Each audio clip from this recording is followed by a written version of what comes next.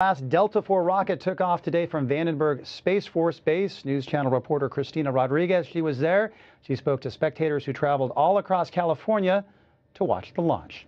The Delta rockets have been launching from Vandenberg since 1959, and this was the last launch. It's exciting to see a Delta IV Heavy. I hear it's loud, I hear there's a lot of vibration, and the weather looks perfect today. People traveled from Northern and Southern California to witness space history. I think everybody's excited. I mean, the community is buzzing about the launch. You see the cars driving into Vandenberg. The Delta IV launch will be the last heavy rocket launch on the West Coast.